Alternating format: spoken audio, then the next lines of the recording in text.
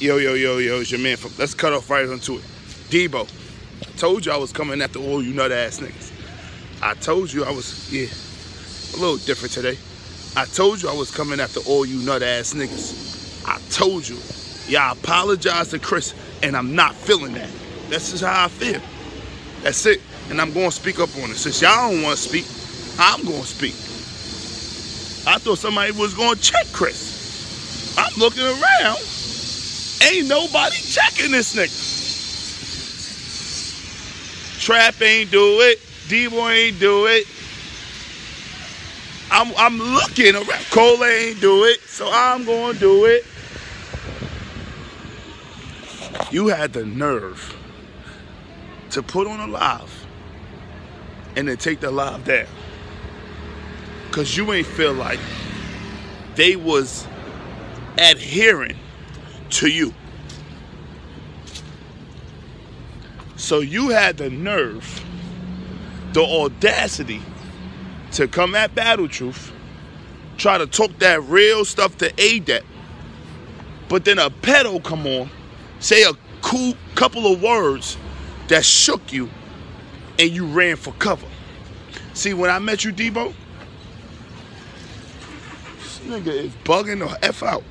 When I met you, Debo, I met you in the Bronx. You was across the street from my hood, Patterson Projects.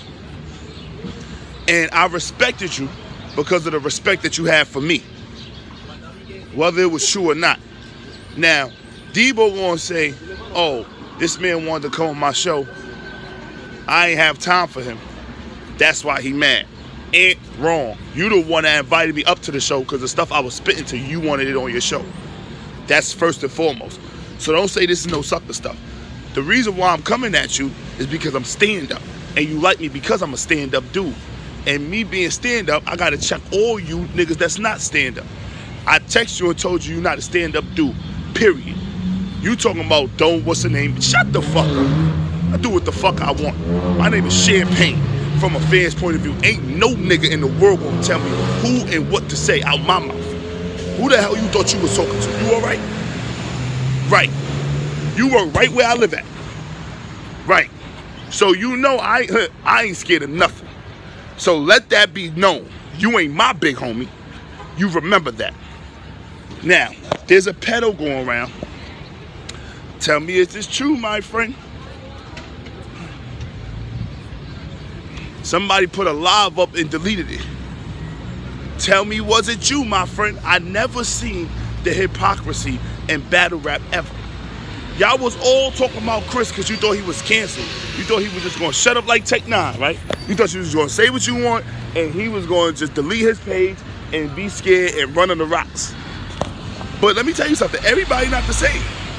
This motherfucker decided to strike back. I'm not mad at him coming at y'all because he's supposed to use every angle he got against y'all. I mean, he's getting charged with pedophile, sodomy, all type of crazy shit that could send him in jail for life. So why would he not say anything he wants? Why won't he? So if you know that he was going to say the worst things that he could say about you or whatever he know about you, you know that. You know that. I'm mad that you taking a back seat to Chris.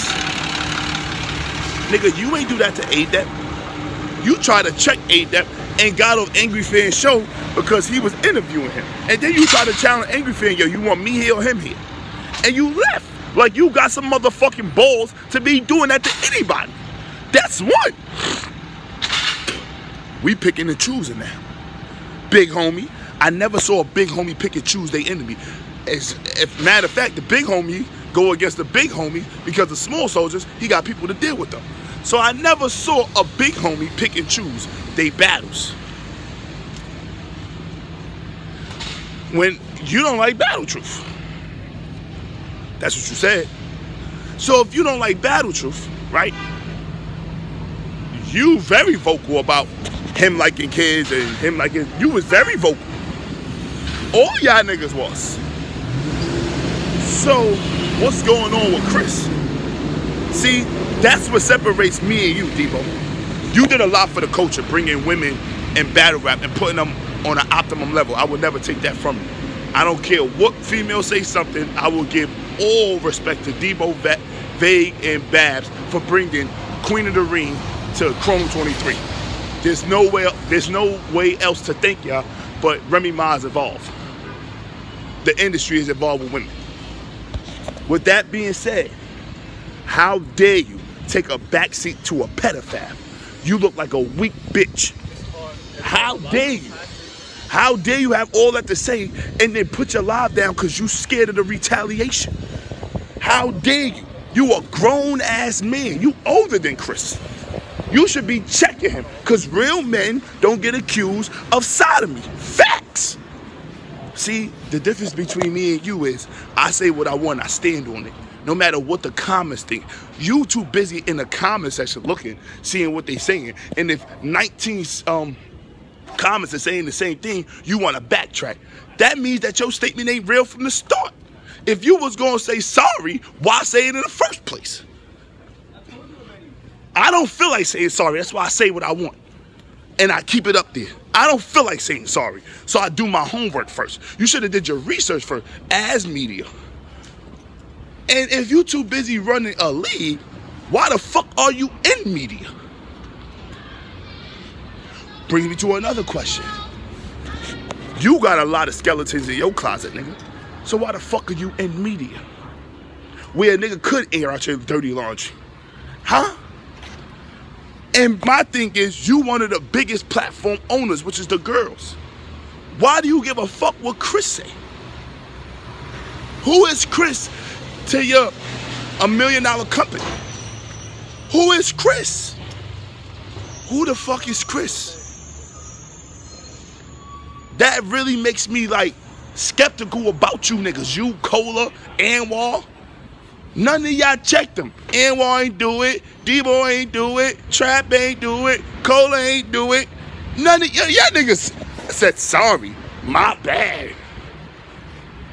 So watch this, Debo. If you find out he is a pedophile, are you back on big homie Debo? See, that's what makes you a hypocrite. Because you following.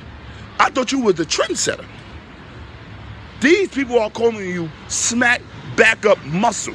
Beasley backup muscle. That's what they saying. You Beasley backup muscle. And you going for that?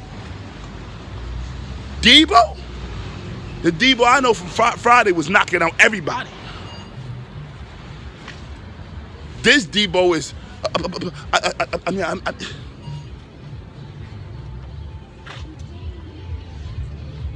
if you scared of Chris, you scared of life.